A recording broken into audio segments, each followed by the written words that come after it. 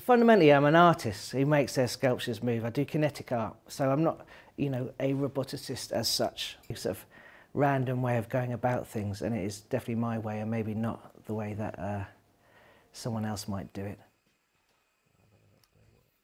I was working on restoring a robot called Saigon, which was the first foreign humanoid robot to come into England.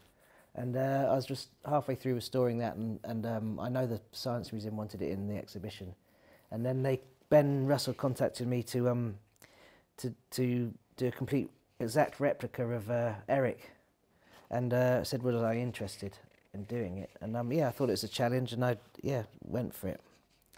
And I think the hardest thing's going to be making it an exact replica, because some bits as an artist I quite like to change, because some bits to me aesthetically don't look right, but I will keep it exact for the sake of the project. And yeah, it's going to be a challenge.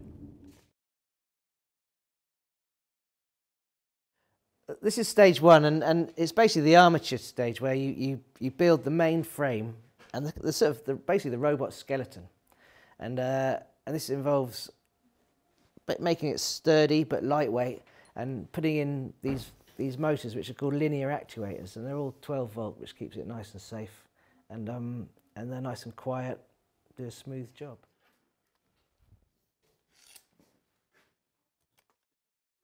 So this is the arm. They're normally used for things like hospital beds or dentist chairs, where you need sort of smooth, quiet motion. In fact, sometimes they're used for like even just opening windows you can't reach. And I like them because they're 12 volt and they're pretty powerful. And I tend to shy away from mains voltage, because it's too dangerous for me. And this one here, which will be controlling the head, this is a radio control servo, which would be normally used for sort of steering a radio controlled car or something like that, or maybe aeroplane wings. These two big motors here, they have to take all of Eric's weight, and they're there to make him stand up. And they're quite slow, but they're very powerful because he's got a lot of weight on him. So they sort of come up to here, and he stands up like that. This one here is his torso, and that straightens his back as he stands up. And these two here are going to do his arms. I'm going to show you in a minute, and these ones do his elbows. So this should raise the arm up and down. So we're looking good. And this should bring the elbow in.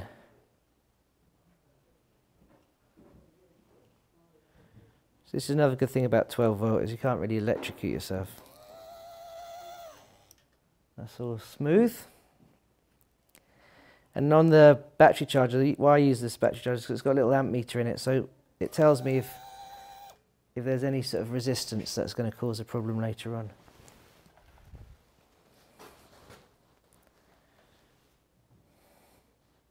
See if it goes down again. Beautiful. Everyone has their different ways of working, don't they? I mean, some people draw it out meticulously on paper and work that way, and they're happy working that way. But for me, I do everything by eye. This is the head. This is the basic eye movement. This is another radio control servo, and this moves the eyes from side to side. And we're going to have LEDs in here, so they'll be lit up. And the mouth area is sort of here. And we're going to have another sort of sound to light LED system here, which means he'll flash when he speaks in time with his voice. I think the original one had sparks coming out, but I think we're not going to do that because it's not particularly appropriate for the exhibition. But yeah, so this is the eye mechanism. It's almost like a sort of radio controlled car sort of steering setup, where it just sort of moves. These would normally be the wheels, but I'm using it to turn the eyes. And then I've sort of tried to get a basic sort of bone structure for to put his head, to put his sort of the aluminium on, and it's tricky because I don't know if you can see, but like he's got this. They've sort of given him a jawbone, which is weird, and then this other bit of neck comes up the back there. So yeah, I have to redo that a couple of times. Spin the head on here, and you can see how it's kind of starting to take form, the whole robot. And I've got ideas of the sort of character I think that will emerge out of the build in the end. And I mean, Eric was described as the quintessential gentleman, I believe, English gentleman. So I imagine he's going to be quite a sort of dignified character, which means I won't be giving him any shakes. And yeah, he's meant to be very sort of polite and rather posh, I believe. So yeah, we'll see if he keeps that regal touch. So we've had the workshop for about 15 years now, and it is a great feeling. You come in the morning and you close the door behind you. I just love being in that frame of mind, sort of shutting the outside world away and just getting creative. It's a great feeling, and it feels a real sort of privilege to be able to do that on a daily basis. For Eric's basic movements, I use 12-volt linear actuators, and they simply push in and out, so you can use them for your arms going up and down, elbows moving, etc. Once Eric's all wired up and ready to go, you run through each motor, test that it's all working, and then you open up this program called VSA, which is where you program the movements in a sequence, which normally involves moving a few motors all at the same time and getting their timing exactly right. I'm guilty of taking my work home with me. I sort of have a lot of sort of waking up at 4 in the morning and sort of plotting and working out how to do things, but I don't actually mind it because it is quite a good time to do it. And yeah, and by the time I have breakfast, I've sort of worked out what I'm going to do that day.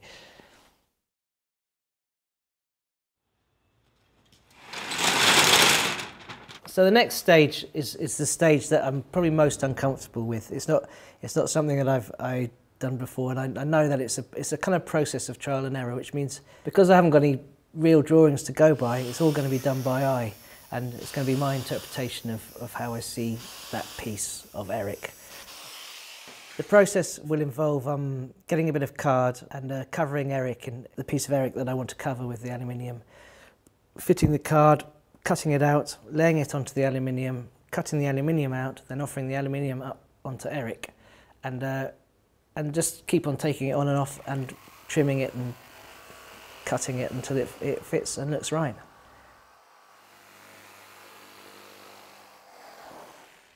So the next bit is just getting rid of the sharp edges. So use one of these just to round them off.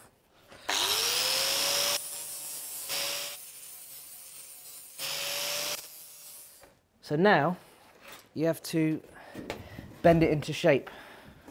And this is quite a haphazard procedure because it's just completely random, to be honest.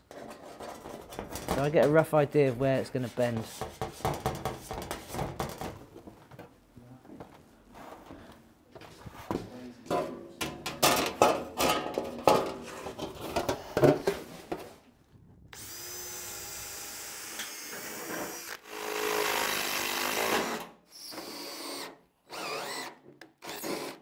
And then you add the frilly bits at the end to cover the rough edges. Right now he's still metal, I think, and when he moves, you'll see a little bit of sole.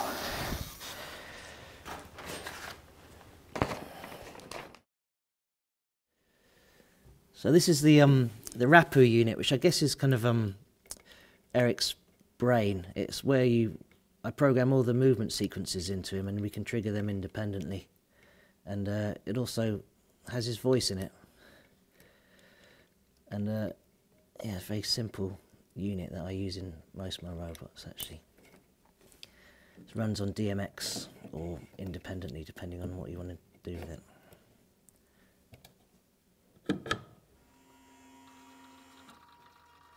Oh, hello there.